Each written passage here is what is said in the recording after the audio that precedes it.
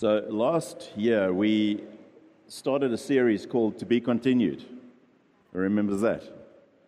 Yeah. And it was based on the book of Acts. And you know, Acts is often referred to, and even the title in our Bibles is sometimes written, the Acts of the Apostles. But if you look at how Luke writes the book of Acts, he writes it as a volume 2 of his first volume, which is the Gospel of Luke. And then he writes Acts as a sequel to that, and he starts Acts by saying, in my former book, the Gospel of Luke, I wrote of all the things that Jesus began to teach and to do. Began. Implying, I'm now going to carry on writing about the things that Jesus does. And so where some people want to say it's the Acts of the Apostles, others would say, no. To be correct, it's actually the Acts of the Holy Spirit. I want to say, behind all of that, actually it's the Acts of Jesus. Because Luke writes it in a way where he intros it quite clearly to say what Jesus began to do, and I'm now going to continue to speak about what Jesus does. It's not like his work is done and he's out of the picture and someone else is taking over. He's still in full control. And so if we get to the end of the book of Acts, chapter 28 has still got this perpetuating theme of the proclamation of the good news of the gospel. It doesn't stop. It just keeps going. And it's got a very open-ended kind of way of finishing off. You kind of feel like, did he miss a chapter? Like the way it just kind of ends in this like, and then? But I think that's his point. There's something of an Acts chapter 29. That's us. Because there's still a to be continued. So from the book of Luke, there is a continuation of Jesus' work. That's why we're calling it to be continued. And from the end of the book of Acts, there's a continuation that's applicable to us, which is why we're saying it's to be continued. It's a great name, isn't it? Yeah. I thought so anyway. So it's the Acts of Jesus through the apostles and through the church by the empowering of the Holy Spirit. If we really want to kind of say, what is this book about? It's the Acts of Jesus. So we're going to do it in 2 parts, and we are starting with the second part. So we are going to go from that to be continued to this to be continued. Yeah, you didn't see that coming, did you? So if we look at the 2 halves of the book of Acts, what we did last year was Acts chapter 1 to 12. And next week we are going to be starting chapter 13 and going to the end of the book. The first half, what we covered last year, was the formation of the church, the ecclesia. There is something of a pouring out of the Spirit of God, people coming to salvation and gathering together in the temple and in homes and sharing this common salvation, this unity of the Spirit. And they then start to be on mission, and they're reaching kind of like the closer circles. And it's exactly what Jesus commissioned them to do. So you will be a witness unto me in Jerusalem, in Judea, in Samaria. And that's exactly what we see in chapter 1 to 12. So they're reaching those areas. So it's like this incredible explosion of the presence of God in the lives of people. And as these people live their lives, they're proclaiming the good news about Jesus and his death and his resurrection, and as a result, more and more people are coming to faith, coming to salvation, and this kingdom is spreading. That was like quite yeah. I meant to say, and stop. No. And so it's predominantly a Jewish crowd that they're speaking to. And then we see in the chapters 13 to 28, what's often called the diaspora. It kind of like starts already with persecution in the church, but people start to move out. And missionary journeys start to move into different spaces. And all of a sudden, you now got something of the ends of the earth taking place. They're reaching Asia Minor, Greece, Rome, Paul and Barnabas and all these guys. They're getting on ships and they're going places. Oh, it's riveting, man. So good. But as you read it, you get something of the fact that there is a call upon our lives far greater than just our lives. Because if it's just about us, what a sad existence that would be. But if it's about the mission of Christ and going and reaching and getting to places where people don't know him, and you get to proclaim the good news of Jesus, and people come to salvation. That's why this design of the concentric circles is what we went with, because that's exactly what's taking place. Here we are in Stellenbosch, and the kingdom of God is still going to the ends of the earth.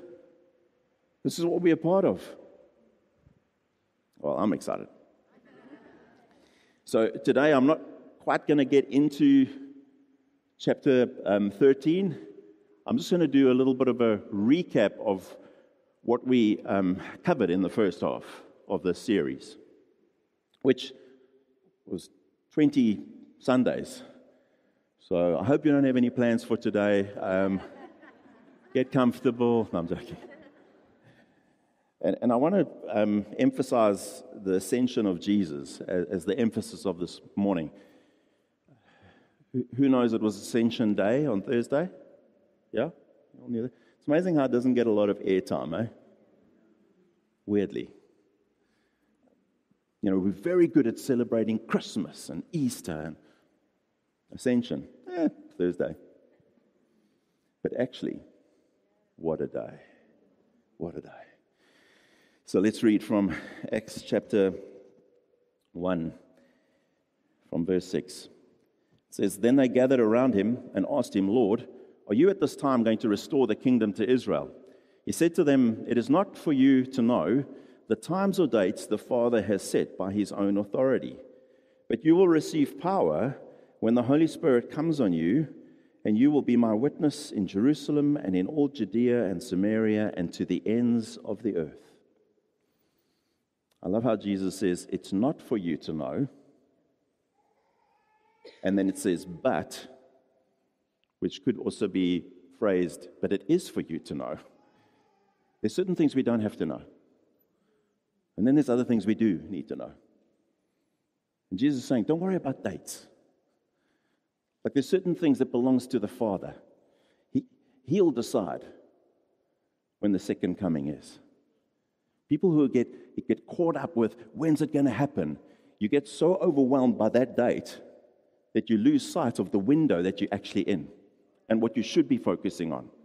That there's a presence of the Spirit of God in you. There are people around you who don't, and you get like all technical, and this person saying this and that, and Jesus is saying, it is not for you to know. It belongs to the Father.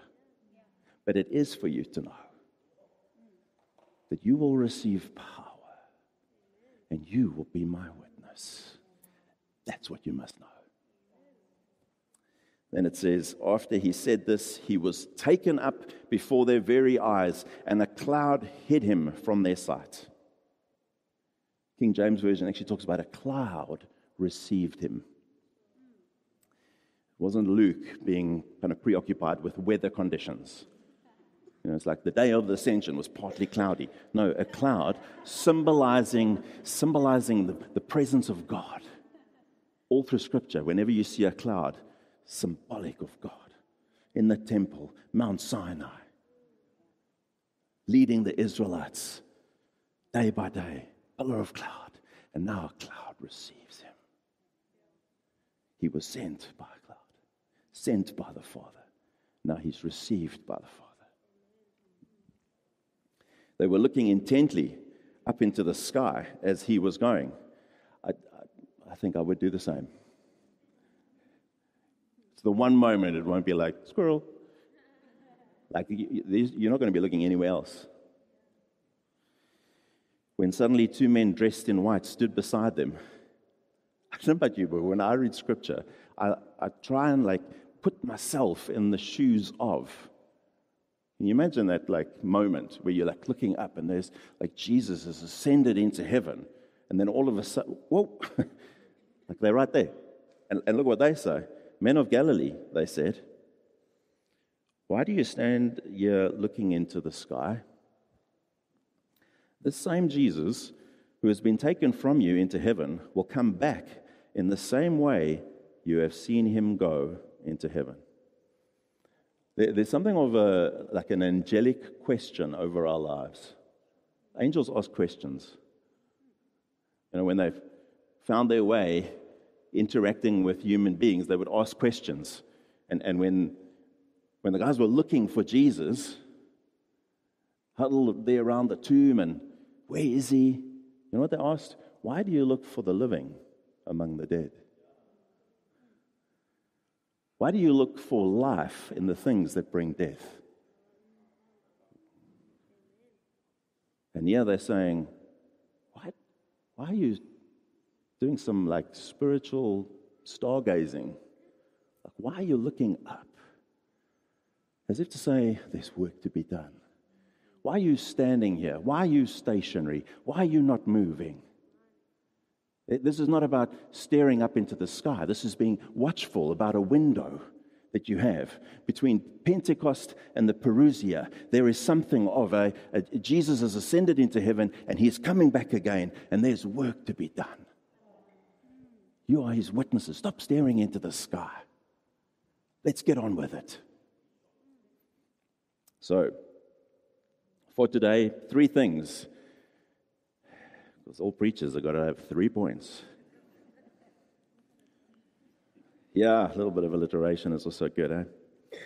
The plan, because God has an unfolding plan. And it has a very intentional outcome. I mean, if you go through the big moments and how it's tied to prophecies and the timing of even Jesus coming in to Jerusalem on a donkey was prophesied by Daniel 483 years to the day. Comes in on that day. And his crucifixion happens at the time of Passover. And as much as the religious leaders try to wangle things and get things to hey, let's not do it over this time, because if there's one time it can't happen, it's exactly the time it happened. Because of all the things that were out of their control, because actually Jesus was being killed, but he was in full control. He was fully submitted to the will of the Father, surrendered in a way that these things were happening, milestones in the plan of God, and his resurrection, and in his ascension, and Pentecost. It's all planned. God's got a plan. Nothing's taking him by surprise. It's not his plan B, it's his plan A. It's always been his plan. You realize what we are part of? The divine plan.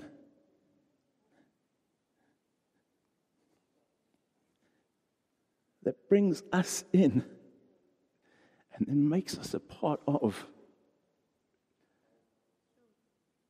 Oh, we need to realize this. And that God is powerful. He's powerfully at work. His Spirit is empowering and enabling. And then I've kind of covered the third point, that he chooses us. He has personnel. We are his human resource. And he will reach his unfolding plan. He will reach those who don't know him through us. We are his means. So let's unpack it. The plan. After he said this, he was taken up before their very eyes, and a cloud hid him from their sight. If you look at the completed work of Jesus, incarnation, crucifixion, resurrection. Done. When he was on the cross, he said, "It is finished. There is a work that I came to do, and it is done. I have conquered sin. I have conquered death." Done. And with his ascension, just when you think, oh, well, because his work is done and he's now leaving, it doesn't mean that there's no work to be done. There's a continual work, a completed work and a continual work. You realize that Jesus was the first person to work remotely, right? Yeah? He went home. He went and worked from home.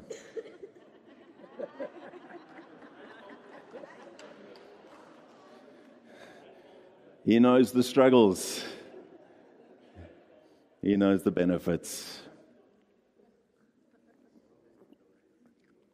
One of the difficulties with people working from home is, it's not always obvious what they're doing. It's like the whole thing of, are you really working?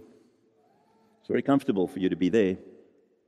But, we want to know what's happening. You've got to show that you're working. I find it interesting that we sometimes struggle to see the hand of God. We struggle to see things that's actually taking place. But I'm telling you this much. When you open your eyes and when you prayerfully allow God to show you, you will see the evidences of His grace all the time. He's at work. He's drawing people to Himself. Seeds are being sown. People's hearts are being turned. There's something of a conviction taking place, a confession taking place, a conversion taking place. And this ever-increasing, advancing kingdom is on the move. He never stops. You don't have to worry about whether He's working or not. He is working. It's a continual work. And this ongoing work is one of proclamation that we get to proclaim. And people come to a place of conversion. And then when you're in relationship with Him, there's this transforming that's taking place. He's always working. By His Spirit, He's working. And if you think about the significance of the ascension, if you read the account in Luke 24, Luke talks about the fact that after Jesus had ascended into heaven, the disciples returned to Jerusalem with great joy. Now, when you first read it, you struggle to make sense of that, because when someone who's very dear to you leaves, great joy is not the emotion you should be having. Is it not weird for you? Great joy? What? He's left us. Why are we so happy? Well, there's significance in His ascension, and they got it. That's why they were filled with great joy. So let's look at the significance of His ascension. Do you realize that with Jesus ascending into heaven, we have a man in the presence of God? Since the time that Adam was expelled out of the Garden of Eden, there's never been a man in the presence of God.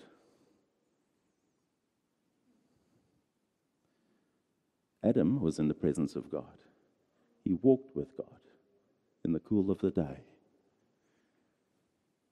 And when sin came in and he was expelled out of the garden, you can imagine how all of heaven gasped. Because in that moment, it meant alienation. Out of the presence. Sin is coming in out of the presence. And Adam is the one that leads us out of the presence of God because of sin. And a man, because Jesus is still a man, flesh and blood.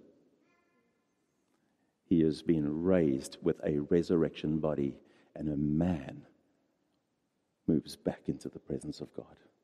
I can imagine how in the moment that Adam was expelled out of the garden, that all of heaven gasped, and that at the moment of crucifixion, all of heaven went silent. But in that moment where Jesus went back into heaven, all of the heavenly host erupted with joyous praise. Holy, holy, holy.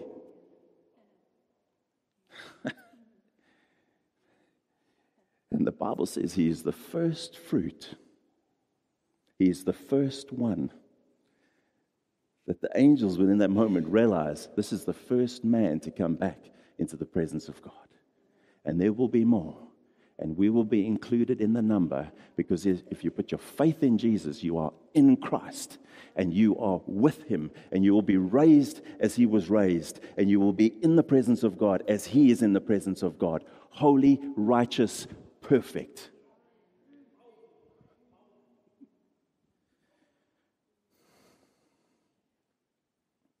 The other thing that is very significant is that we have an advocate.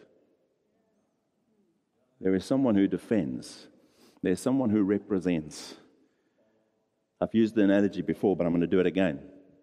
If you consider being in a cell and you're facing the death penalty, and you get yourself a really good lawyer who happens to be a very kind and compassionate man, who comes and sits with you in your cell, and you get to talk to him about life on the inside. And he comforts you, and every time he's there, he refreshes you. It's great for you, but actually, where you need your advocate to be is not in your cell with you. You need him to be in the court, representing you. You're needing an able performance that will defend you. And so this life that we live is a life of confinement. We're not living in the way that God intended, right? We don't have a fullness that he had in mind in terms of how we would live. And because of sin, we are criminals. We're enemies of God. We're facing the death penalty. The wages of sin, the Bible says, is death.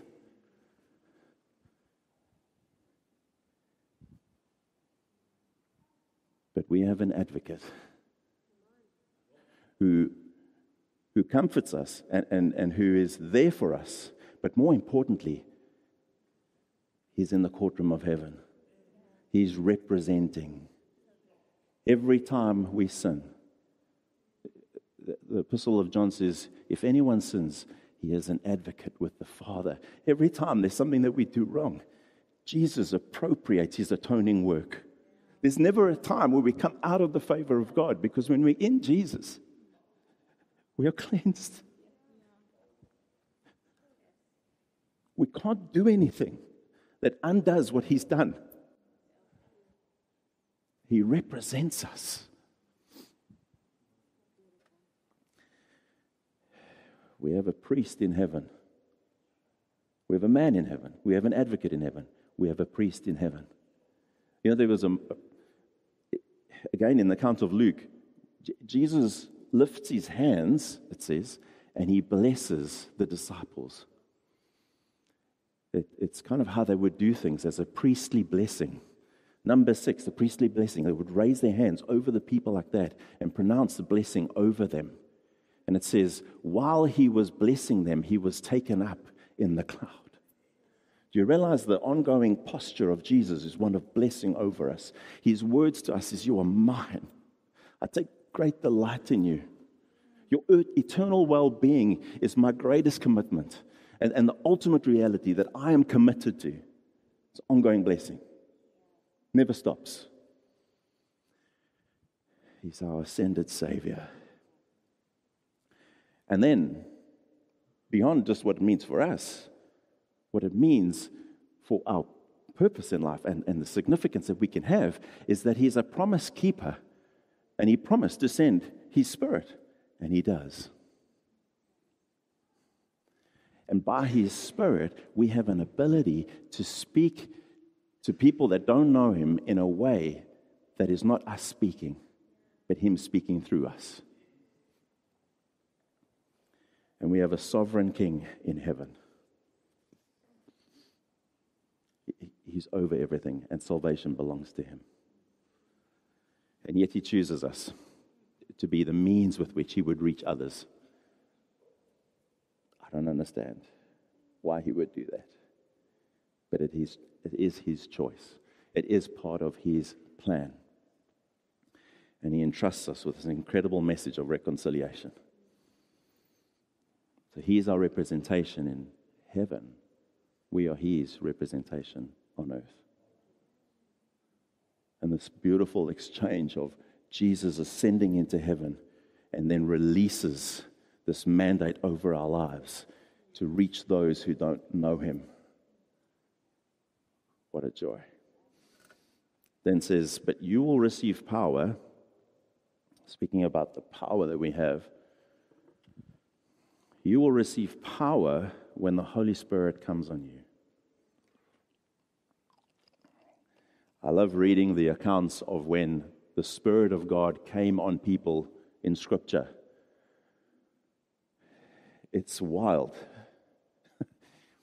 You just read through the book of Judges. Samson, man, and the Spirit of God rushed on him, and he tore a lion to pieces with his hands. I'd struggle with a hamster. Sorry for all the animal lovers, but...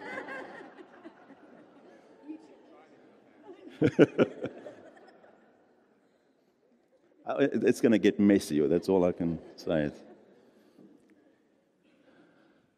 A lion. Bare hands. Just back leg, head. All the animal lovers are loving this. Sorry. My wife is telling me to stop. But I'm only saying it because it's in the Bible.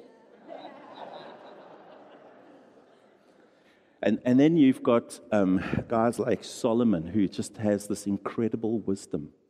He knows everything about plants and fish. He writes these incredible pieces. There's like thousands of songs that he wrote. We just got one of them in the Bible, because it's Song of Solomon, not Songs of Solomon, just the one that he wrote. I don't know when he got the time. Like, he's a king, he's got stuff to do, but he's writing songs, and he's writing proverbs, and it's just wisdom. But you see, when the power of God comes on someone, when God is at work through ordinary people, extraordinary things happen. Not because of the person, but because of the greatness of the one who is working through them. And I just want to say, like, every conversion is radical. I don't like when people say, oh, that person had a radical conversion. In some way, you're actually exposing yourself to not truly understand sin and the grace of God. Every conversion is radical. And every conversion includes not just the promise of forgiveness, but the promise of the fullness of the Spirit of God.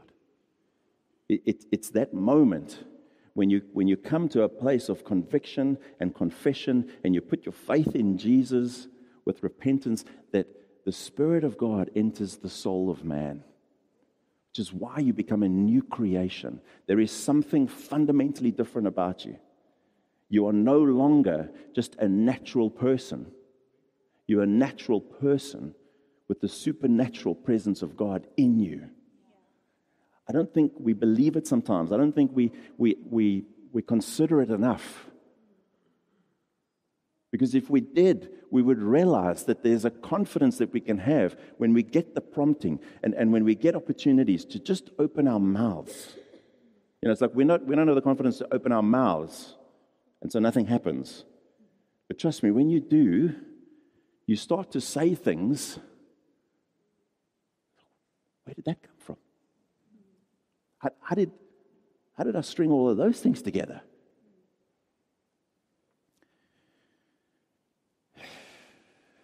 There's these incredible workings that takes place. We have our minds renewed.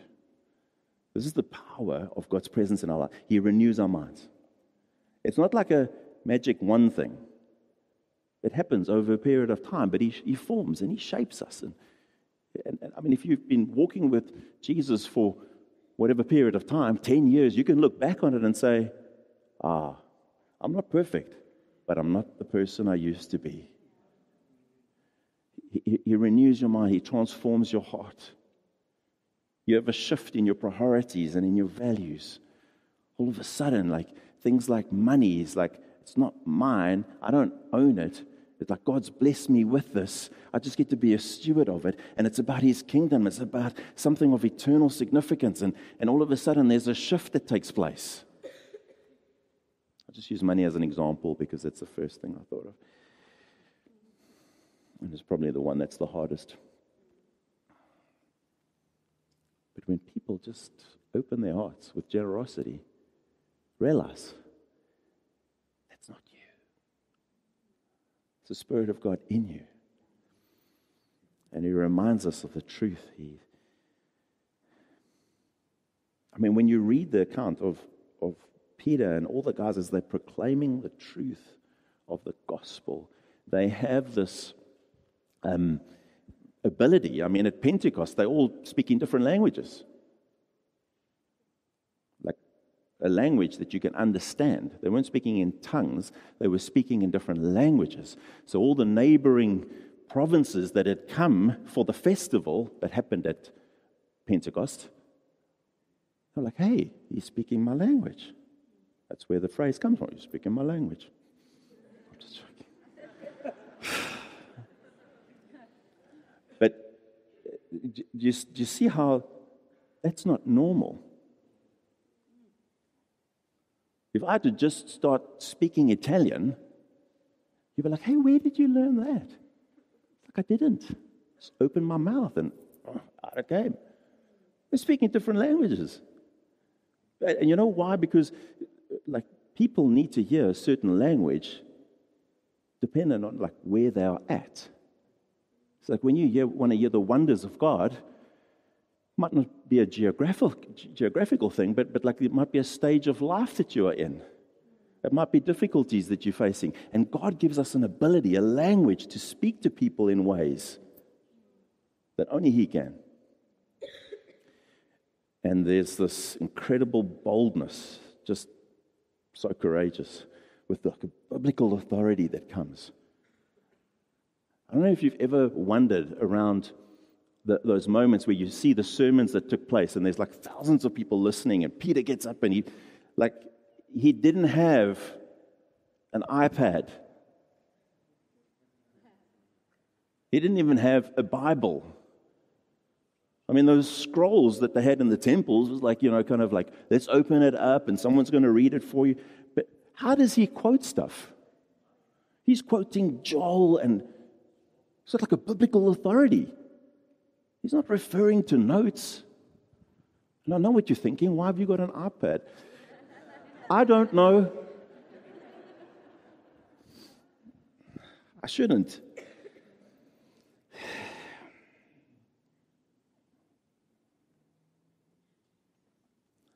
Oh, geez.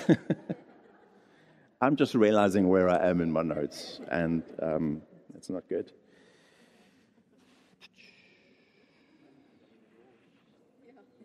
What's that? I'm hearing it's becoming a norm. I'm hearing to be continued. It's all right. Part 3. So Jesus chose ordinary men. And you will be my witnesses in Jerusalem. And the key word in that phrase is you. You. Of all people, you. Who, us? Yes, you. So when Jesus chooses His disciples, He chooses the most ordinary of people. Fishermen. People that weren't really liked. No political influence, no wealth, no sway. Nothing. Ordinary guys. And by virtue of what we get from historians that wrote in that time, they were invariably very young. Teenagers. 17, 18, 19 years old, most of them. It's crazy that he would choose them. I mean, as he is ministering, there's this kind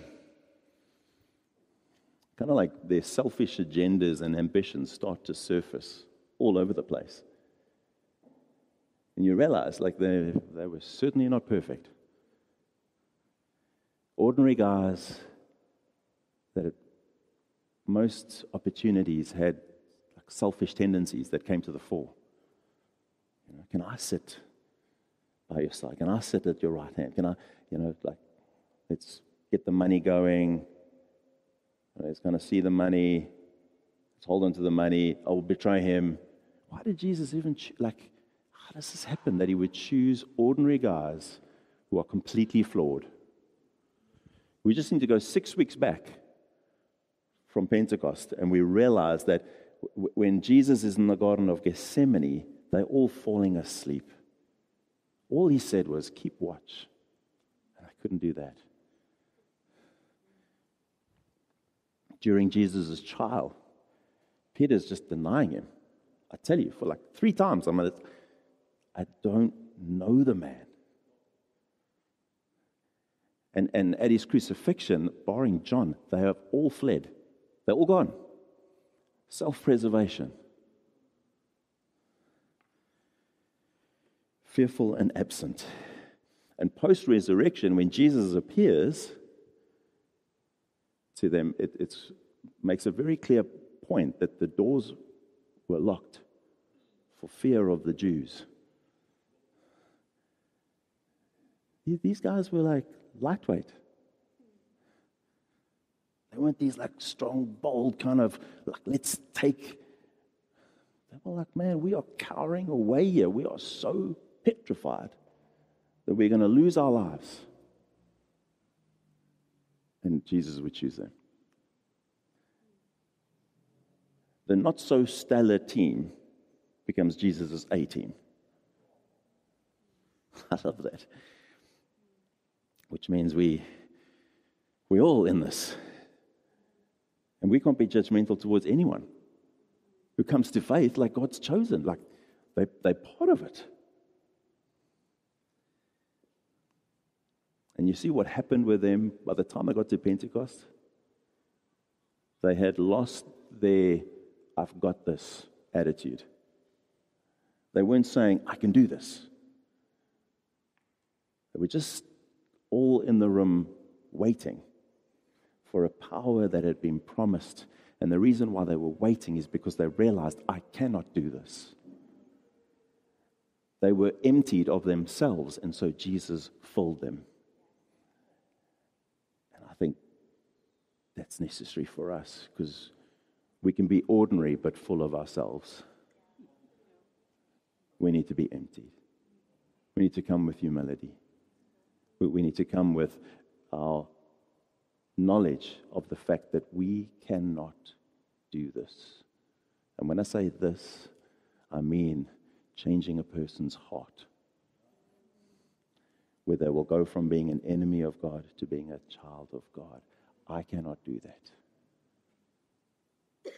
And I need to empty any notions that I can play some form of a role in that.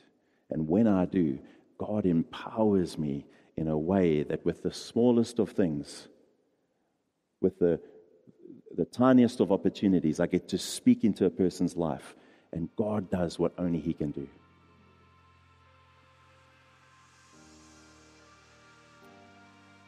So here we are, 21 generations later, and I feel like there's a divine Acts chapter 29 mandate over our lives